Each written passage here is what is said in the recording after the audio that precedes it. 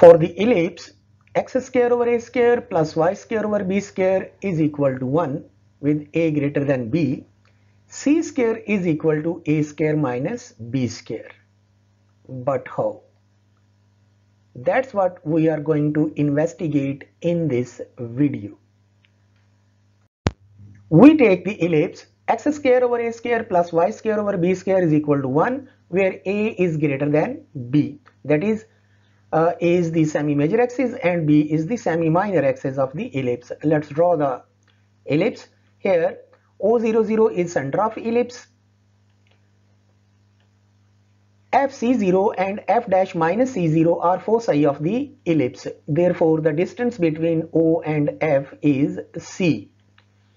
A and A dash, that is A0 and A dash minus A0 are vertices of the ellipse. Therefore, the distance between O and A is small a. Likewise, B and B dash, that is B0B and B dash 0 minus B are co-vertices of ellipse. Therefore, the distance between 0 and B is small b. Now let's take a point Pxy on the ellipse. Therefore, by the definition of the ellipse, an ellipse is the locus of a point in plane, sum of whose distances from foci is constant. That is Pf, Pf dash, sum of these distances, Pf plus Pf dash is equal to constant. And this constant is equal to 2a. If you want to know why this constant is equal to 2a, you can watch our video. Now we move ahead, and now what we will do is we are going to move this point P to point B. We have moved the point P to the point B. Here we notice that we have two triangles POF and POF dash. These are right isosceles triangles.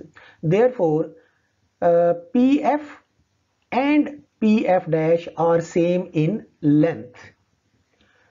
Now we apply the definition of ellipse to the point P.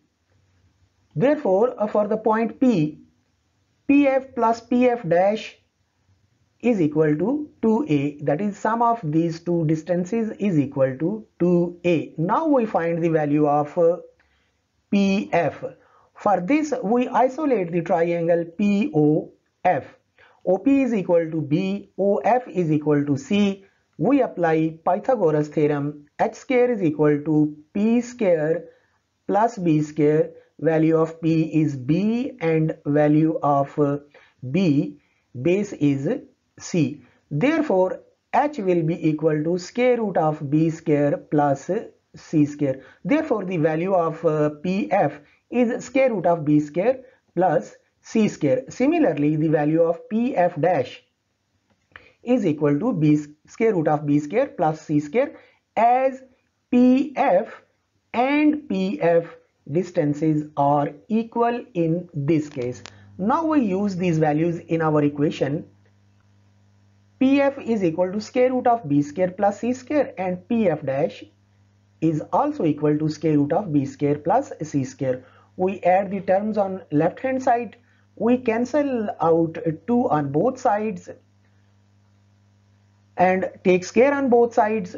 We get B square plus C square is equal to A square, and this implies C square is equal to A square minus B square, and that's what we were to find.